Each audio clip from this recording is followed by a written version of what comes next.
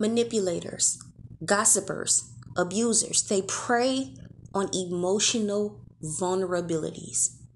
See, manipulators, their tactics are guilt tripping and shaming.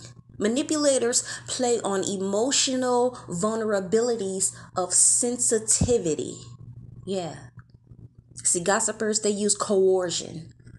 They use coercion as a tactic to sway people on their side, to persuade people to believe a thing. Yeah.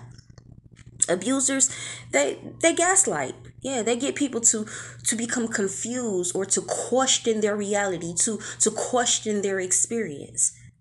Yeah, abusers, they also use reactive abuse to get people to self-sabotage while they're behind the scenes terrorizing people. Yeah. Manipulators, gossipers, and abusers, they prey on emotional vulnerabilities. So my point is, once you begin the journey of mastering yourself, once you develop emotional intelligence, once you begin to invest in your psychological arsenal of weaponry, one of your most powerful tools is emotional intelligence. Why? Because manipulators, gossipers, and abusers, they prey on emotional vulnerabilities. So once you develop skills, tools, and tactics of becoming self aware, how can they sneak attack you?